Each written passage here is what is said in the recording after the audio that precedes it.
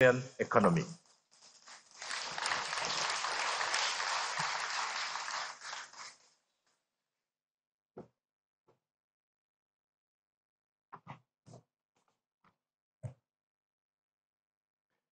Your Excellency, President Muhammadu Buhari, I also call him a father as well. Your Excellency, the President-elect, Bola Ahmed Tinubu, Your Excellency, the Vice President-elect, my dear brother, Excellency Shatima, Your Excellency, President Uhuru Kenyatta, he and I have known each other forever. Former President of the Republic of Kenya, the Secretary of the Government of the Federation, my dear brother, Boss Mustafa, and thank you for all you did to get me here. I finished the annual meetings of the African Development Bank, Mr. President, yesterday at about midnight, and I had to get on the flight to be here this morning. That's why I came in late here. Thank you very much, Secretary.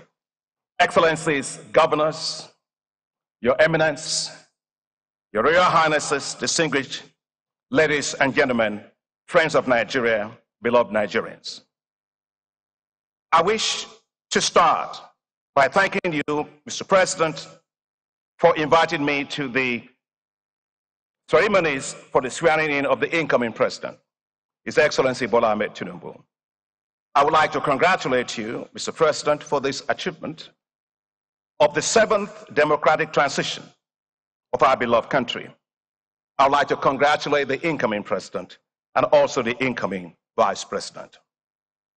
I wish to thank the Secretary of the Government of the Federation, Boss Mustafa, the chairman and members of the Presidential Transition Council for inviting me to speak at this inauguration lecture for the incoming president of Nigeria. It is such a great honor to share my views and perspectives after the wonderful speech that has been given by my very dear friend and brother, His Excellency President Uhuru Kenyatta, as our nation gets ready to have a passing of the baton between His Excellency President Muhammadu Buhari and the incoming president, His Excellency Asiwaju Ahmed Bola Tinubu. It is your turn.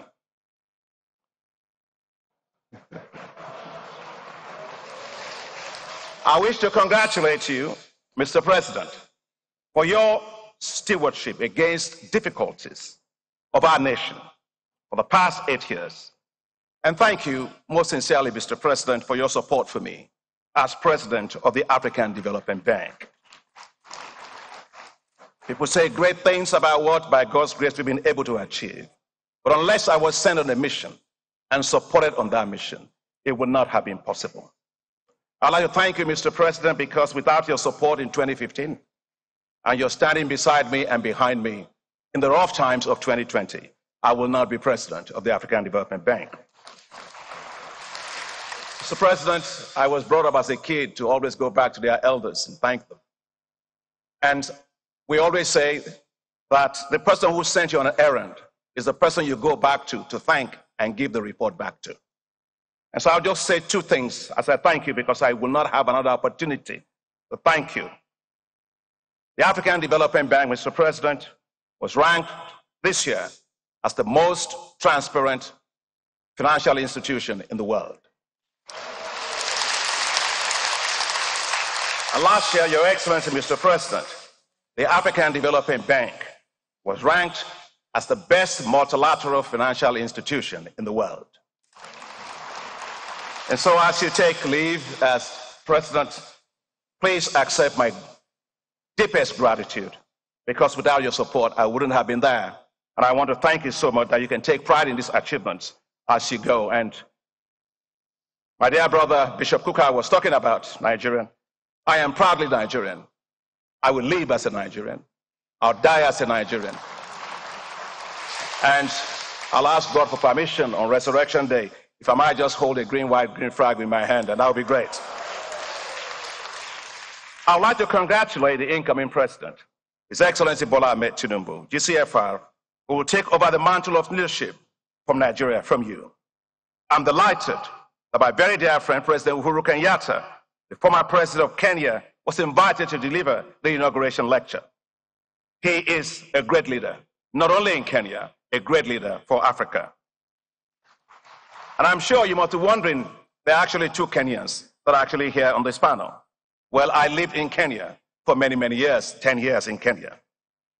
And I remember one day, President Goodluck Jonathan took me on a mission to Kenya, and we went to see President Uhuru Kenyatta. And as the two presidents were introducing members of their delegations, President Jonathan said to President Uhuru Kenyatta, "Here is Dr. Adesina, Minister of Agriculture," to which President Kenyatta responded, "Yes, Adesina is the Kenyan on loan to Nigeria." We all laughed. Thank you, Mr. President Kenyatta, for what an incredibly powerful speech you gave us today. Very, very insightful. Your Excellencies, the election of a new president always elicits hope. Nigeria will be looking to you as President Tinubu and Vice President Shettima on your first day in office with hope. Hope that you will assure security, peace, and stability.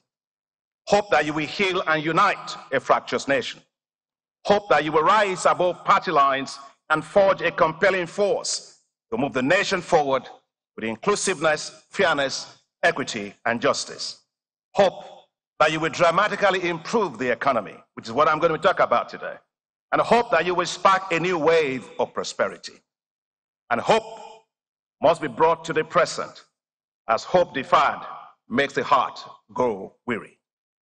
Your Excellencies, the starting point must be macroeconomic and fiscal stability. Unless the economy is revived and the fiscal challenges addressed boldly, the resources to develop will not be there. No bird can fly if its wings are tied. Nigeria currently faces huge fiscal deficits, estimated at 6% of the GDP.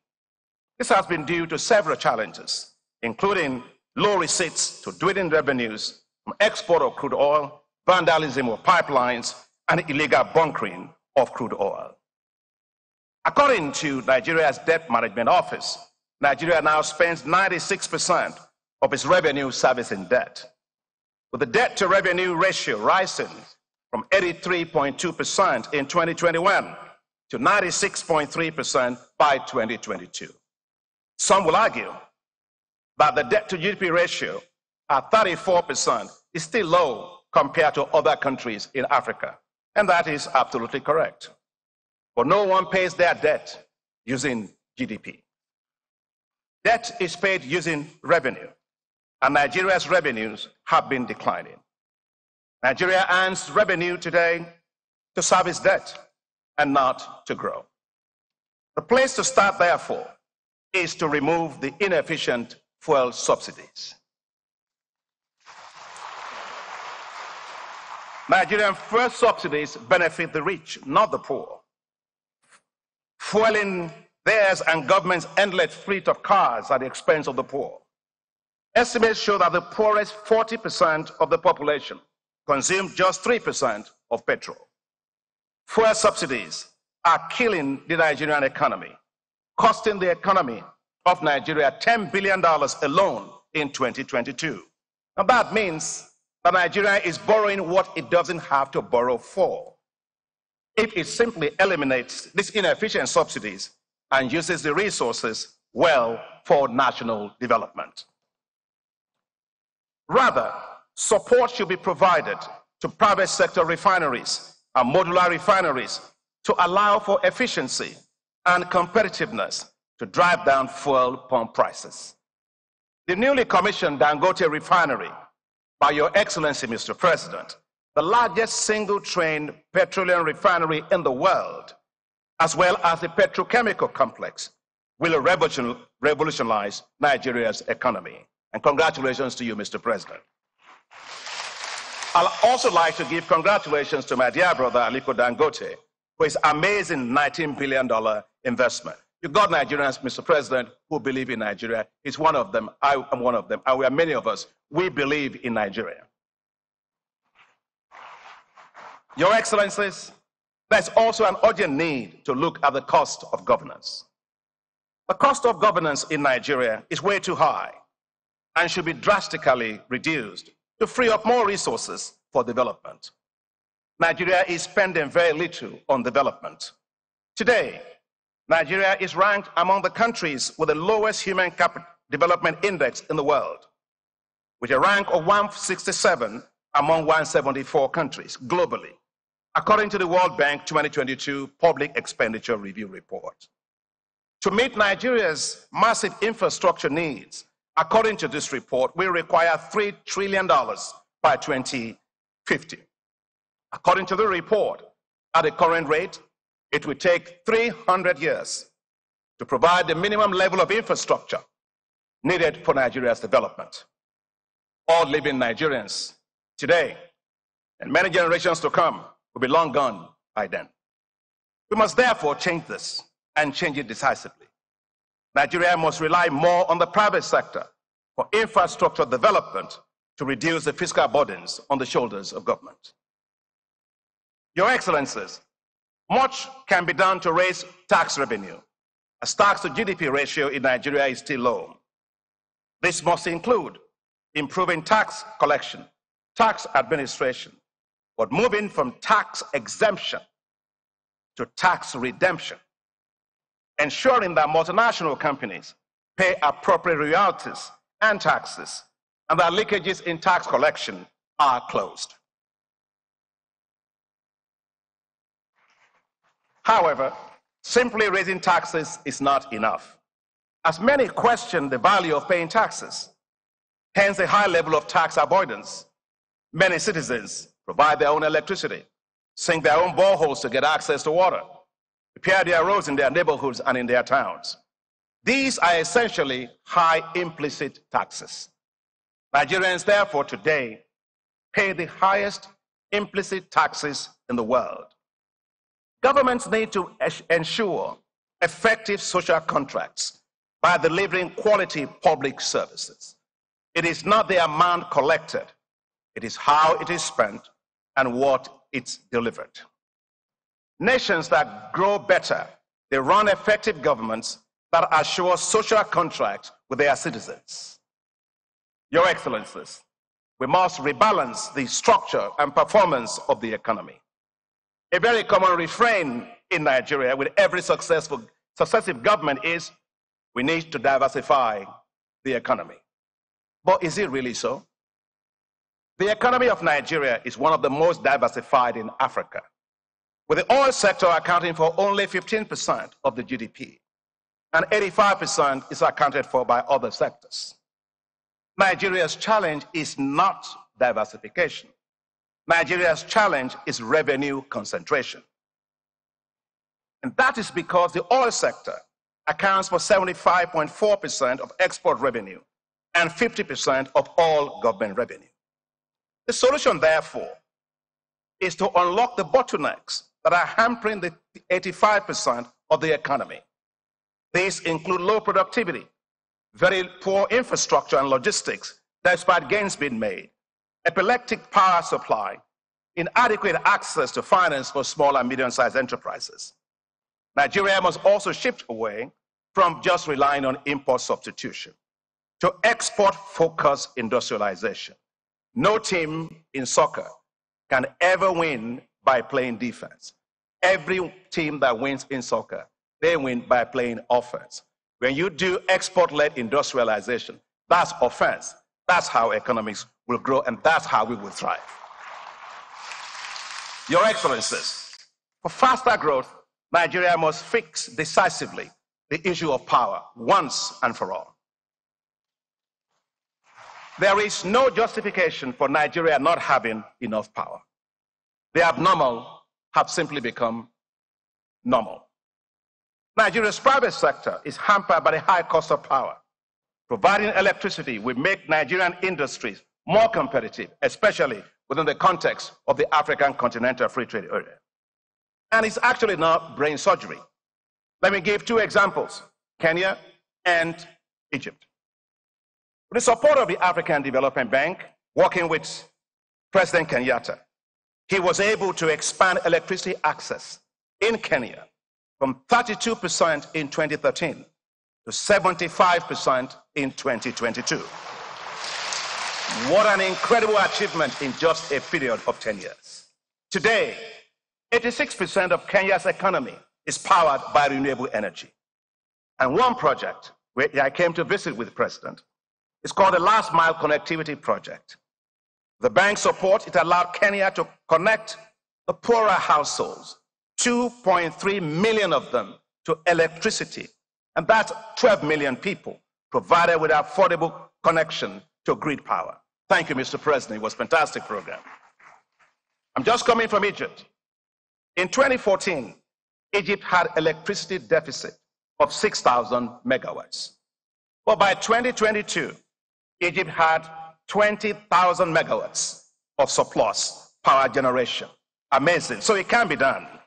I'd like to commend the federal government under the leadership of the president for the tireless efforts being made in this area, with recent commissioning of several power projects across the country and with so much private sector.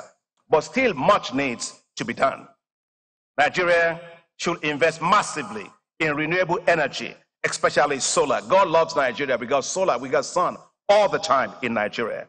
And that's why the African Development Bank is implementing $25 billion in what we call Desert to Power program to provide electricity for 250 million people all across 11 countries, including all the Sahel and including all of northern Nigeria.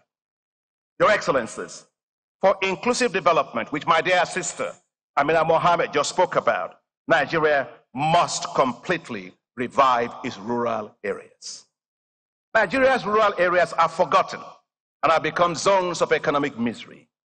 To revive and transform these rural economies, we must make agriculture their main source of income, a business, and a wealth-creating sector. To be clear, agriculture is not a development activity. It is not a development sector. Agriculture is a business. The development of special agro-industrial processing zones will transform agriculture in Nigeria, add value for agricultural value chains, and attract private sector food and agriculture businesses into these rural areas.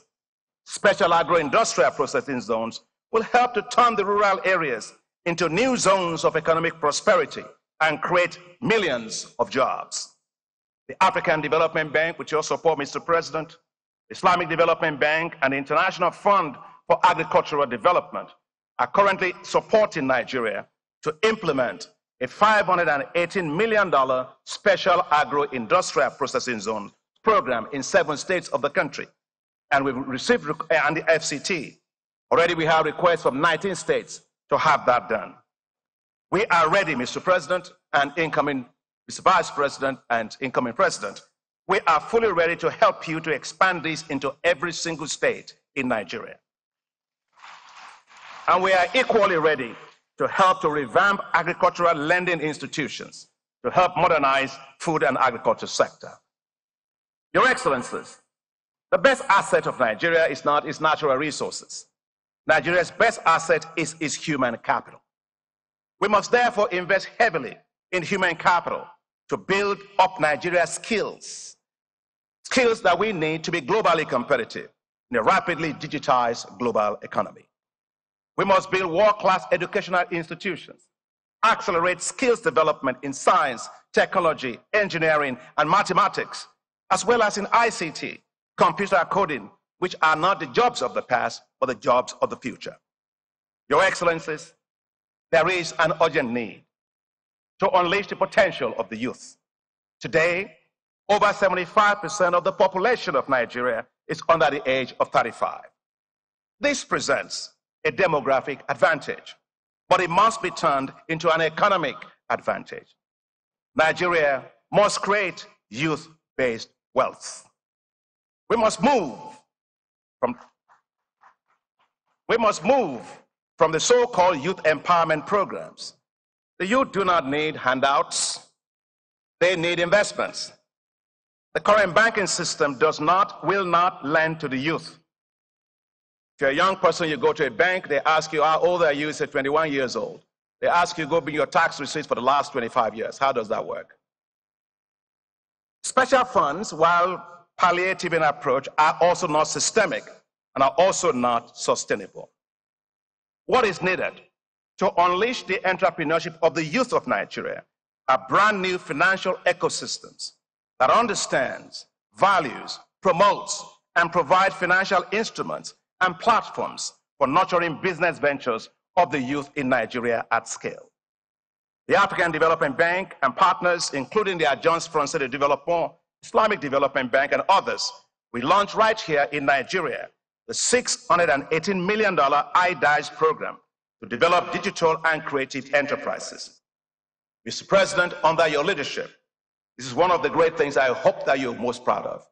These things will create 6 million jobs and add $6.3 billion to Nigeria's economy. Your Excellencies, as I close, the African Development Bank is currently working with central banks and countries all across Africa to design and to support the establishment of youth entrepreneurship investment banks. These will be new financial institutions run by young, professional, highly competent experts and bankers to develop and deploy new financial products and services for businesses and ventures of young people. Several African countries have already agreed to set up the youth entrepreneurship investment banks. Nigeria should establish the Youth Entrepreneurship Investment Bank. Your Excellency, Mr. President, thank you very much. Your Excellency, Mr. Vice President-elect, let me now close. Nigeria's economy needs to soar. You have an incredible opportunity to make history. History by building a resurgent Nigeria, a united and prosperous Nigeria. It is Nigeria's turn. I wish you all the very best for success. May God bless you, may God help you, and may God bless the Federal Republic of Nigeria.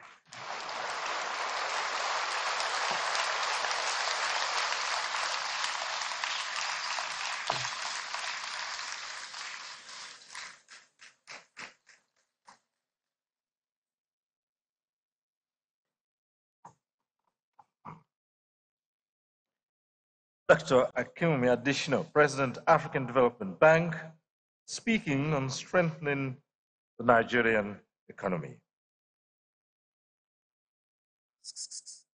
Your Excellencies, distinguished ladies and gentlemen, a lot has been spoken about youth inclusiveness and perspective of the youth. In this inauguration lecture now comes with the next contributor